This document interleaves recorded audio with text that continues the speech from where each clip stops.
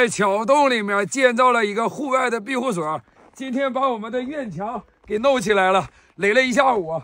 咱们在网上买这个柴火炉，今天也到了，因为它这个上面有油漆，然后咱们在外面先烧几个小时，再搬到屋里面。昨天晚上我们俩过元旦出去住宾馆去了，洗了个澡。今天回来以后，看一下咱们屋里的温度还有多少度，还有0度啊，也是挺暖和的。咱这小洞还是比较保暖的。今天呢，我们还给多米洗了个澡，看看咱家多米今天洗的是不是特别的干净。明天呢，我们还要继续改造咱这个桥洞庇护所。上市场上还买了一个福字，到时候咱们贴到这个位置，是不是非常的好看？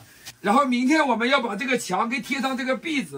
刚开始的时候，我们准备贴的那个报纸，但是呢，咱这个洞啊是借用人家的洞，咱不能搞破坏。报纸贴上以后，它撕不下来，咱们一定要来什么样走什么样。这个贴上以后啊，它既美观还好，还保暖，而且还能撕下来。